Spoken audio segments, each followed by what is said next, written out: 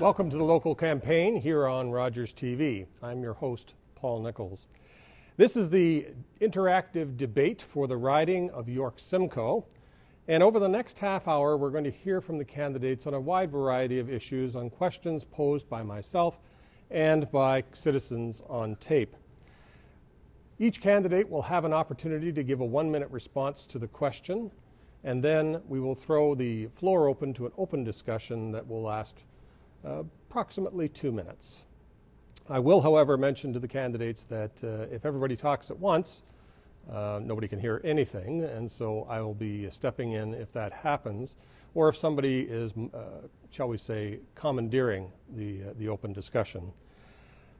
Rogers TV did invite all of the candidates registered in the riding for today's event, and the 3 candidates you have in front of you are the 3 candidates that obviously accepted our invitation. We did a draw for speaking order prior to this particular broadcast start, and for the opening statements, which will be 1 minute, the speaking order will be as you see on your screen, and I will introduce the candidates at each time. We're going to start now with Peter Van Loan for the Conservative Party. Thank you very much. It's a great honor serving as Member of Parliament for York Simcoe. Since I was first elected, I've made my top priority being delivering on an improved quality of life for local residents. Let's look at some of the results. We've delivered on the first ever Lake Simcoe Cleanup Fund. Over 200 projects have been funded, and the quality of the lake water and ecosystem is already improving. It's one of a raft of changes we've made to help the lake ecosystem. We've also delivered on important infrastructure for our communities, things like a new rec centre and a new library in Bradford, West Gwillimbury, and of course improvements to the East Gwillimbury Rec Centre. But the changes that I am most proud of are the changes that have been affecting the lives of ordinary families. We've done this primarily through leaving more money in your pocket, doing things like cutting the GST, introducing a sports and fitness tax credit, increasing the basic personal exemptions so that you have more money tax-free. Our approach is a low-tax plan that delivers on balanced budgets and more money in your pocket. That's the way to go for a better quality of life for you. Thank you. Next to speak will be Sylvia Gerl from the NDP party. In 10 years, the Conservatives have betrayed everything they claimed to stand for. They spat on veterans, ignored seniors, made a bigger mockery of the Senate than even the Liberals, and now they're turning on farmers. They squandered the economic advantage our banking regulations gave us and the international reputation that we have enjoyed since World War II. And for what? To sell a bit more oil. Peter Van Loan was right in the middle, Harper's left-hand man, called the bullion parliament. I've been fighting for the people in this riding for 28 years. Writing letters to the editor, fundraising, helping fight the Ministry of the Environment over the smelter, all while owning a business in Sutton and raising a family in Keswick. I'm proud to belong to a party where the MPs do have a voice. I'll be able to say, this is what we need for York Simcoe and not that, and have it matter. We have an amazing platform for positive change, and unlike the Liberals, we have a track record of following through in Parliament. Thank you. Next to speak is Shaun Tanaka for the Liberal Party. Thank you. Canada is a great country and deserves better leadership. This election is about change and our future, and Canadians know that better is always possible. Liberals have a detailed, sustainable, costed plan that will make urgent investments in the middle class and those seeking to join it, and in things that will improve your lives now. Things like jobs, public transit, affordable housing, childcare, innovation, training, and our environment. Mr. Harper's plan has failed. While middle-class Canadians struggle to make ends meet, the Conservatives give billions in benefits to the wealthiest few and do nothing to help the average Canadians to get ahead. After a decade of Stephen Harper, only the Liberals are offering new leadership and a new plan that will deliver real change so that all Canadians have a chance to succeed. Thank you. Thank you. I'd like now to direct your attention to this taped question. Hi, my name is John Taylor. I'm the Deputy Mayor of Newmarket and the Co-Chair of the Human Services Planning Board of York Region. In York Region, housing affordability is a major issue for our residents, and I'd like to ask the candidates in this federal election a question, which is, Do you and your party support a national housing strategy for Canada? And will you commit to pursuing that both personally as a party if elected in this first term of office? Thank you. All right. First to answer this question will be Sylvia Gerl. Thank you. This is of very personal importance to me, as I've worked with people in precarious life situations for years. This is how actually I was recruited to run for the federal NDP, because I thought provincial matters, which housing is, had more impact on everyday citizens' lives. And Jack Layton said, "Do you know we don't have a national housing strategy?" And that convinced me to run. Now, the NDP has a very solid plan, not only to create funding, stable funding to municipalities for affordable housing, but we are developing, working with First Nations and seniors and all the vulnerable sectors in developing a national housing plan for over 30,000 new affordable houses. The average person is being priced out of the housing market, and with a free market, this is going to create more and more pockets of people that are paying more than half their income in rent or housing. Thank you. Ms. Tanaka, you're next. Yes, far too many Canadians are being priced out of home ownership. A Liberal Party will have a national housing strategy. We have $20 billion being invested in social infrastructure that will include a national housing strategy and provide affordable, quality housing. We'll also provide tax incentives to expand affordable rental housing. We will conduct an inventory of all the available federal lands and buildings that could be repurposed and make some of these available at low cost for the affordable housing in communities where there's the pressing need. So a Liberal Party does have a national housing strategy. They also have it costed a plan of $20 billion to social infrastructure and making sure that all Canadians have a right to affordable, quality housing. Thank you. Thank you. Mr. Van Loan. I'm proud of the results that we've delivered for housing in York Simcoe. We've delivered literally hundreds of units, the expansion of Miller Park, the expansion of the seniors housing in Mount Auburn, and of course a new building that just opened in Keswick are all examples of where we have worked in partnership with municipalities and with the province to deliver housing to meet very real needs for those who are most challenged. But we've also, in the Conservative Party, put forward a plan that encourages home ownership. For example, Canadians can withdraw a significant amount of money from their RRSPs tax-free in order to have a down payment on a home. We're proposing to increase that amount in this election campaign.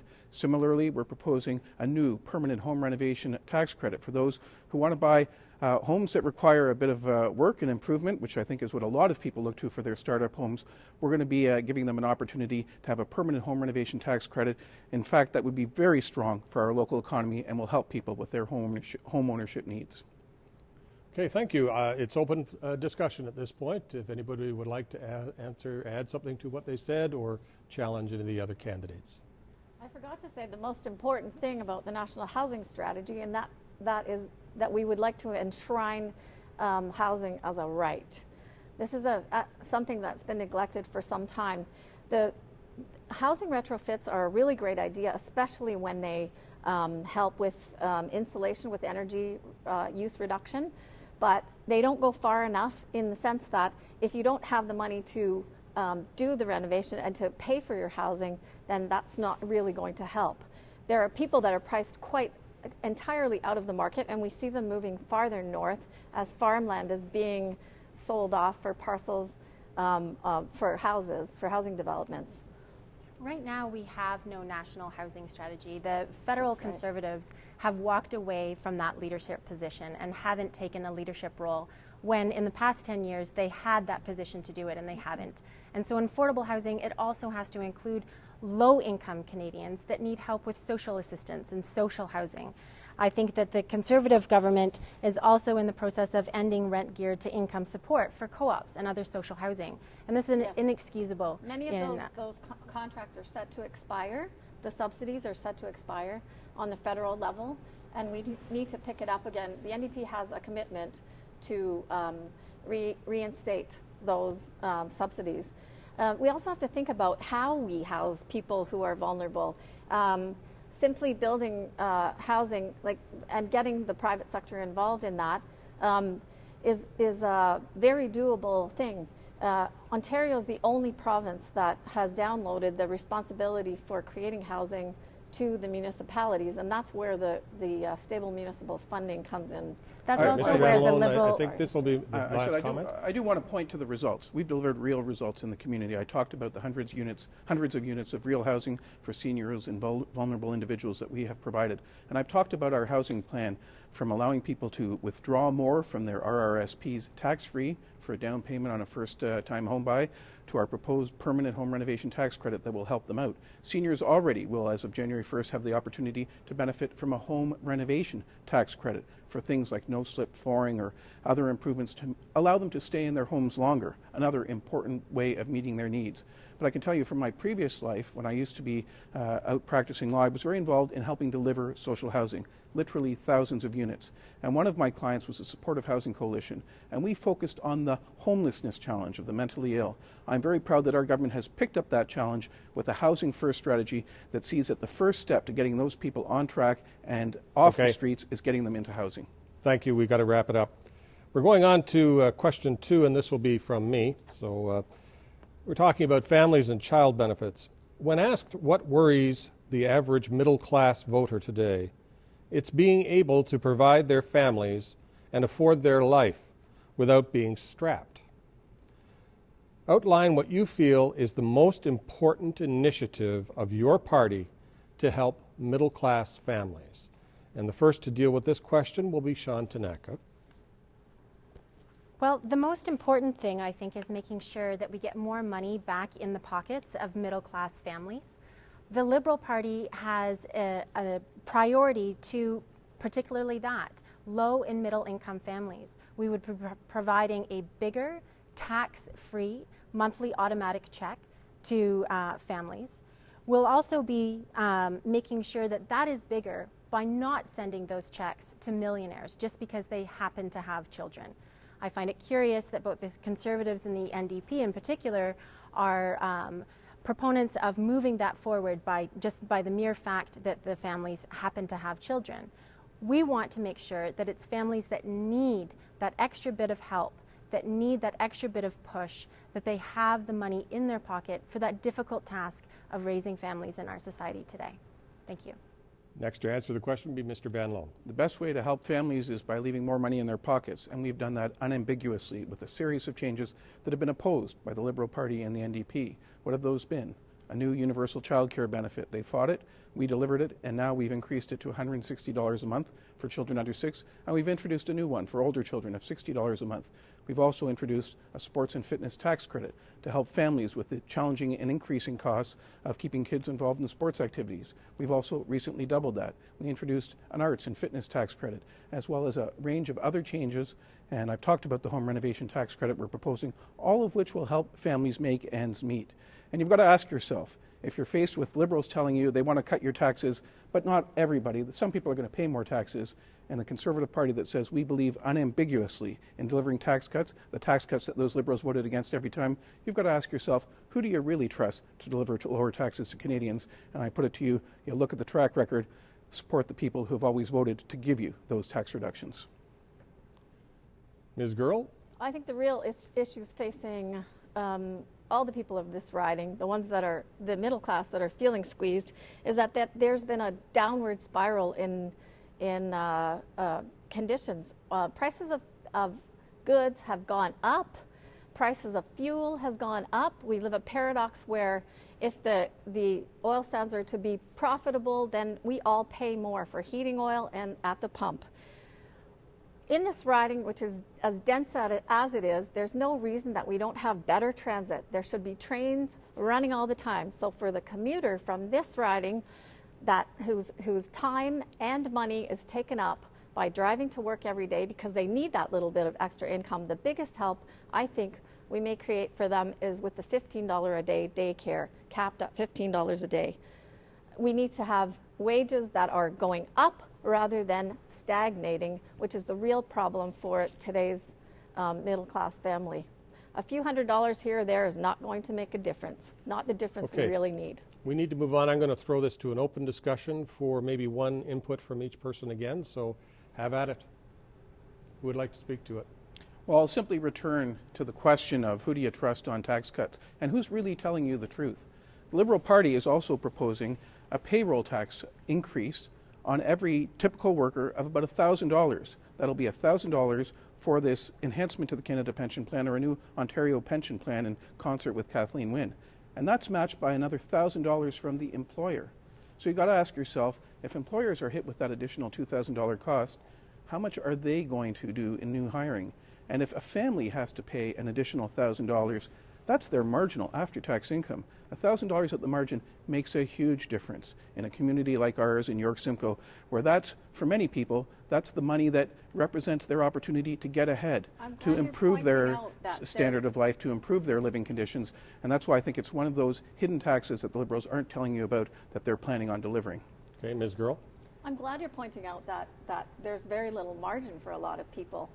What about those people for whom you made it easier in 2012 budget to launder their money, essentially, sending it overseas and then bringing it back without ever paying tax on it?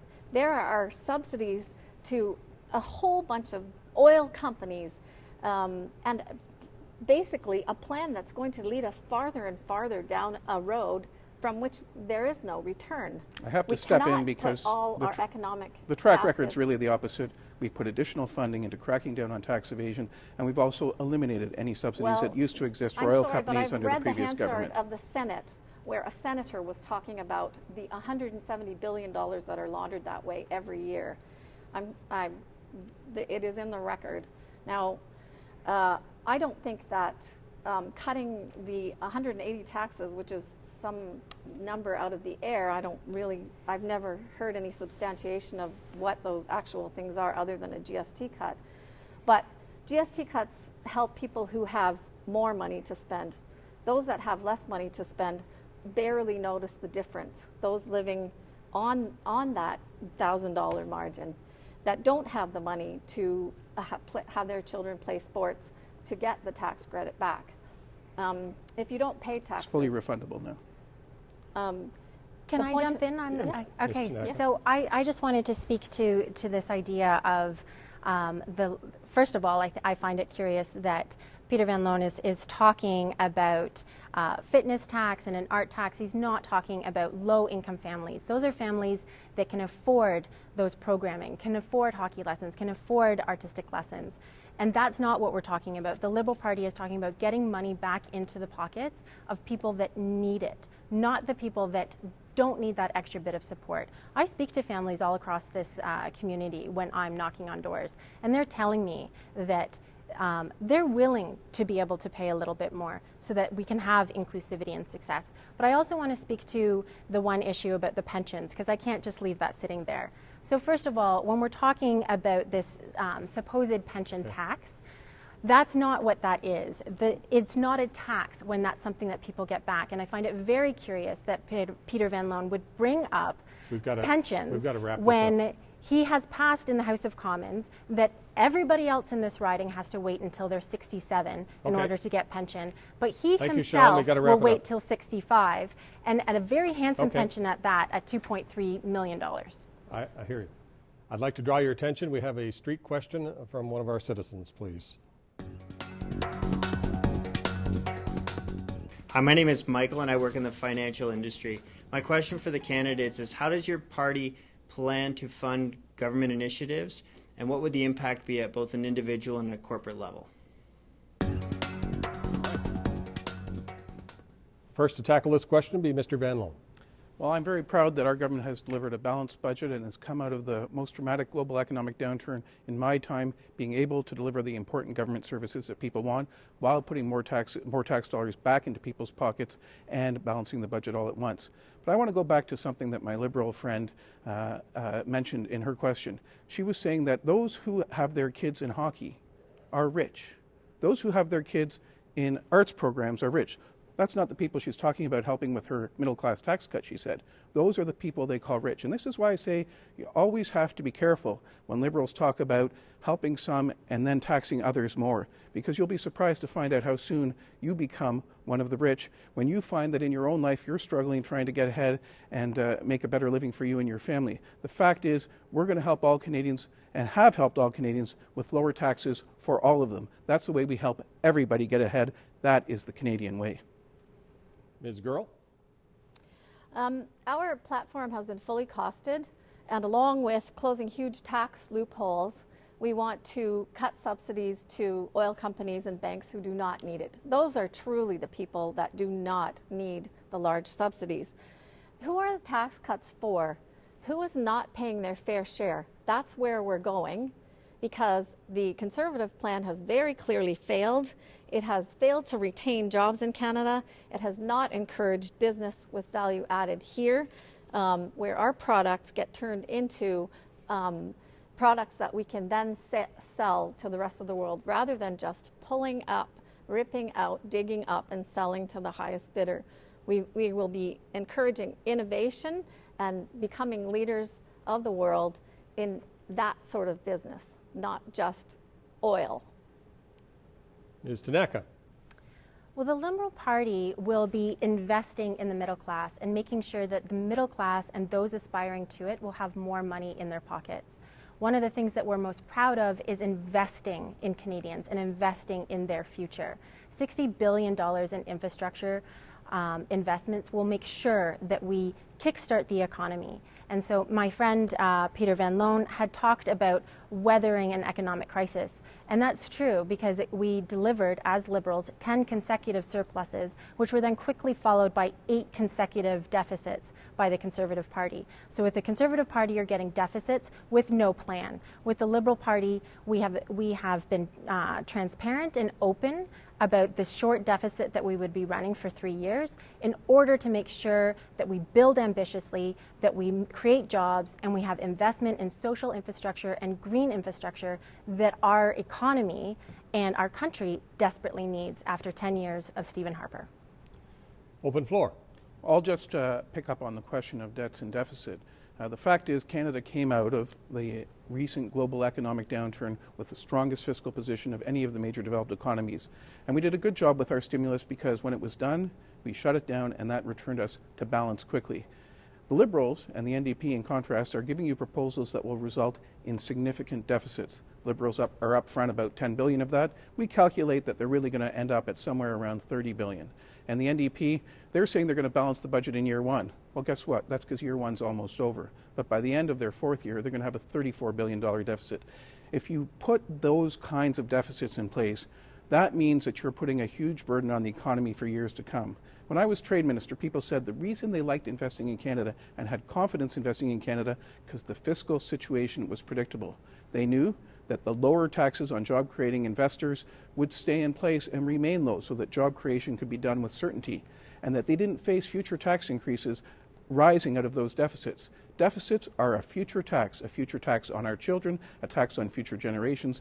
It's simply unfair, and what's more, it's disastrous for the economy. We've seen the damage it's done in Europe and elsewhere. We can't afford that here. Telling stories at this point, because we are being very upfront with our plan for investment in Canadians and investment in infrastructure.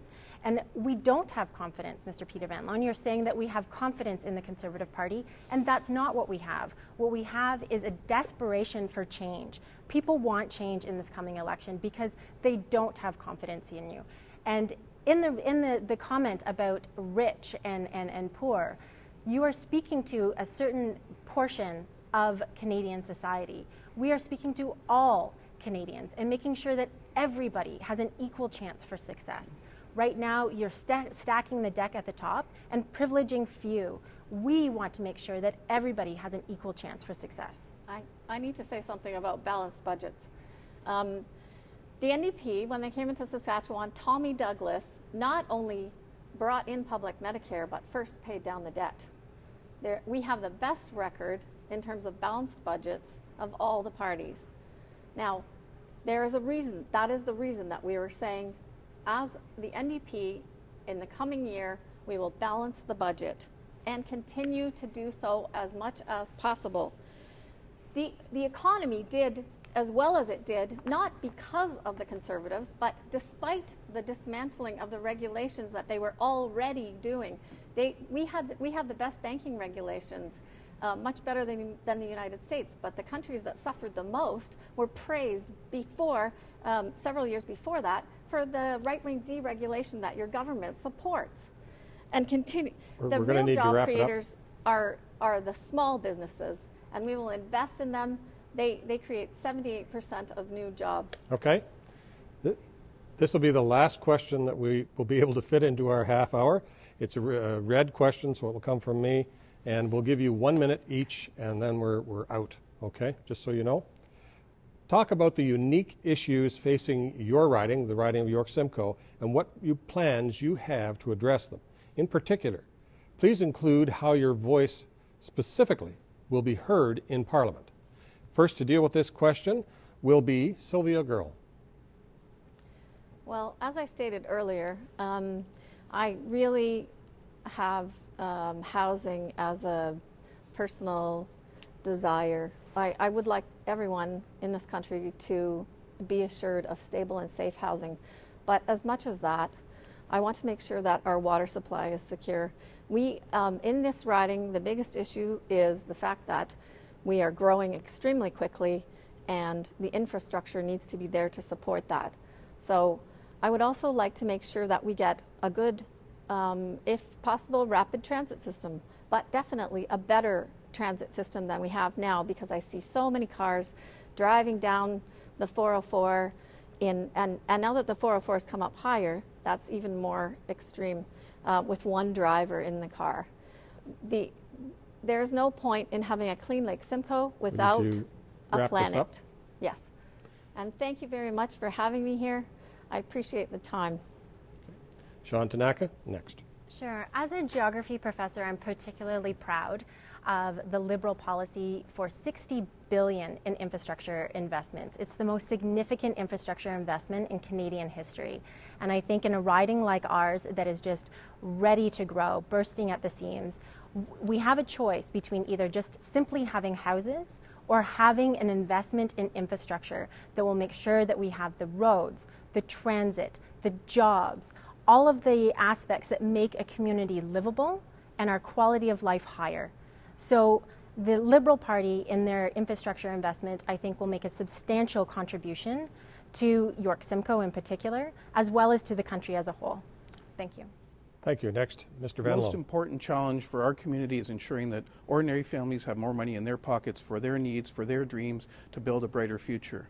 I believe that we should continue on that path of doing it. The Liberals, they tell you that they want to tax the rich more and help out others. But then we hear today that the Liberals believe that if you have your kids in hockey, they're rich. If you have your kids in soccer, they're rich. That's exactly what you said when you dismissed that sports and fitness tax credit. And of course, when you treat those people as the rich, there's where you see the hidden agenda, whether it be the $1,000 payroll tax on employment insurance that they're on the pensions that they're looking at, or other tax increases. The fact is, the Liberal Party plans to claw back the universal child care benefit, end family income splitting, and continue to hit you with tax increases you simply can't afford. I believe my biggest challenge is to ensure that families have the means to get ahead and build a brighter future for the family, and that's what I will continue to work to deliver in Ottawa on your behalf. I'd like to thank the candidates for attending the debate today and wish you best of luck on Election Day. More information can be found at rogerstv.com. Look us up and vote on the October 19th election. Thanks for watching.